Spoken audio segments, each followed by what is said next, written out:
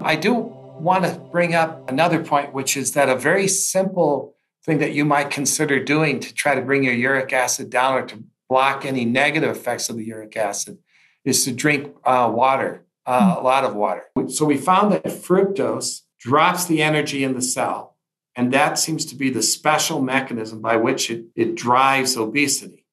And the way it works is that when the energy falls, that there's the breakdown of ATP is broken down to uric acid, and uric acid is doing all these biologic effects. And so for the longest time, we thought it was just that pathway that was driving the obesity.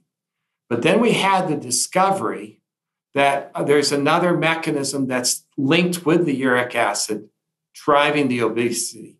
And that pathway seems to be due to the fact that fat is more than just an energy source.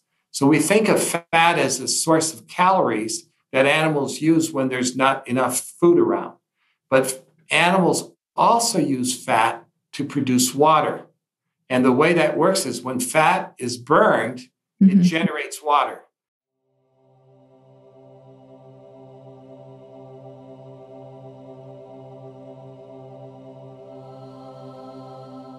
So there's no water in fat, but when you burn it, you produce water. And a lot of animals turn out to make fat to not just store it as energy, but to store it as water. So when there's not enough water around, they can have it available.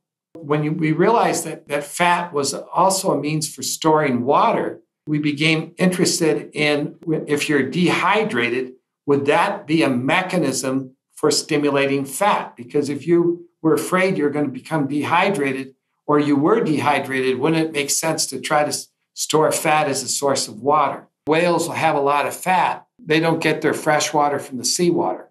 They have to get their fresh water from the crustaceans and things they eat.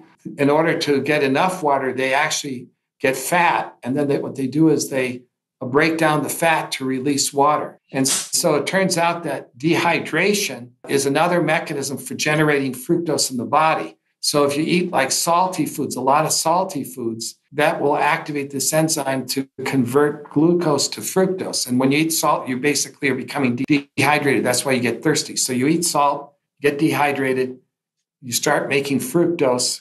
The fructose drives fat production, and then the fat production becomes a source of water.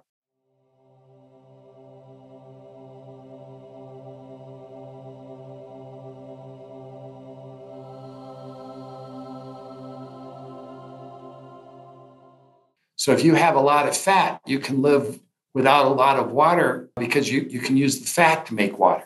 If I understood you correctly, dehydration can actually endogenously within the body produce fructose.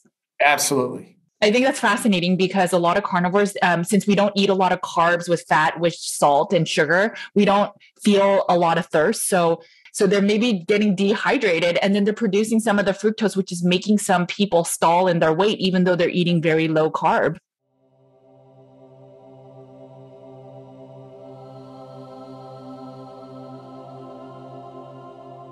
And so what we found is that dehydration actually is another mechanism that turns on this polyol enzyme to convert glucose to fructose. And when you become dehydrated, mild dehydration triggers this effect to try to make fat.